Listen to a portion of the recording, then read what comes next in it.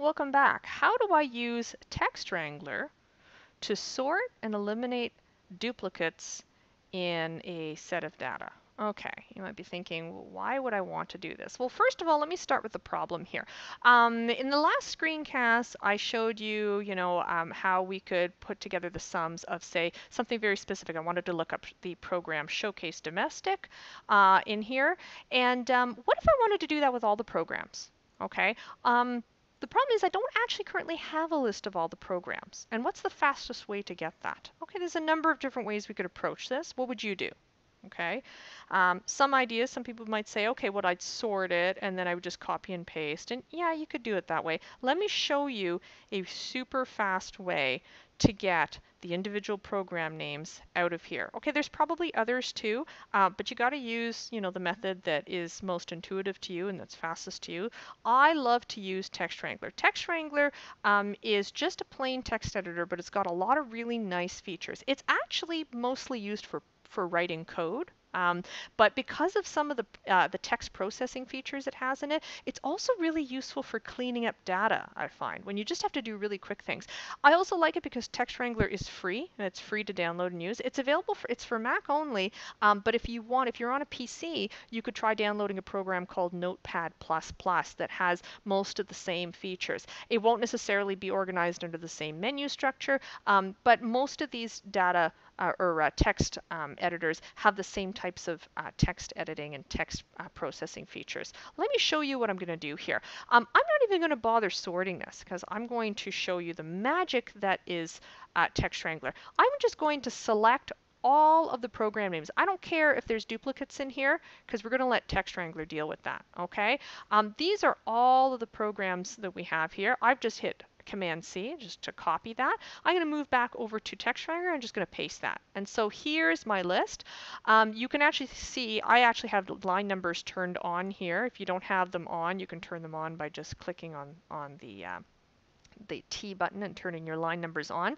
And we can see this is nice because it allows me to verify that there are actually 1,643 records were copied here. If I go back here, that makes perfect sense because my first line here is the kind of the header line, okay, and the index line, and then I've got 1644. 1644 minus 1 is 1643. Bonus. Okay, that's great. So that means that we got everything, we got all the data. All right. What do I want to do? Okay, remember in the previous, a few minutes ago, I mentioned that you might want to try sorting. Let's see if we can do that. We can actually go to text and sort lines. Okay, and in this case, I want numbers matched by value. Sure, sorted lines replace selection. Don't worry about the rest of these. Okay, just as long as these two are selected, I'm going to click sort. And here's all my programs. Okay, so I can get a sense that we've got business development, we've got business travel, we've got collective digital marketing. And, you might think this is enough, but I don't want to have to, I'm still going to have to cut and paste each individual one. I don't want to have to do that. Okay, it would be really nice if we could eliminate all these duplicates. In TextWrangler, there's a way to do this automatically. I'm going to select all. I'm going to select everything. Just did a Command-A there to select everything. I'm going to go back to the text menu, and here, there's a really great command here called process duplicate lines. What do you think this does? I'll give you a big hint. What's the problem we were trying to solve? We were trying to eliminate these duplicate lines. Let's select that and see what we have. We've got a couple options to choose here. Leaving one, that basically means that it's going to process these lines and it's going to leave just one duplicate, or one of the duplicates, going to look at all the duplicates and just leave one of them, which is exactly what we want.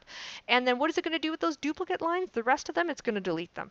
So I just want leaving one, delete duplicate lines, everything else can stay. Let's go ahead and click the process button. Boom, look at that. Isn't that great? And so that just saved us a ton of time. And that took longer than it had to because I was gabbing the whole time. You can imagine that if you're fast at this, that would have taken you, what, 7 seconds? Okay. I'm going to select all of this. Check out what I'm going to do now. I'm going to go back over here to LibreOffice. I'm going to switch over to my totals. Can you guess what I'm going to do? Yeah, I'm going to put my cursor right here. I'm going to hit Command-V for paste, and that's going to paste all of those names, all of those things in just plain text, which is great because we were just in a text editor. So we're just going to paste that down. Okay. And I'm going to just double click there. And notice that this number changed, but that makes perfect sense, right? Because now it's referencing this A1 business development, and it tells us that the total, the SUMIF function is now telling us that the total amount of money that was offered from the business development program was $667,444. And I'm sure you can see how that's very useful, right? Right. I'm going to leave it at that for now. I'm going to try to get you to guess what the next step is going to be. But hopefully you see the usefulness of this, being able to put together a list very, very quickly of all the programs from this, which otherwise would have been just a pain to have to go through that. Okay, so there we have it. Okay, hopefully that's a really kind of neat data hack using LibreOffice in combination with this free little program, this TextWrangler program. Very, very useful thing. So add that to your arsenal. Okay, that's all there is for now. Thank you very much for watching, and I'll see you next time.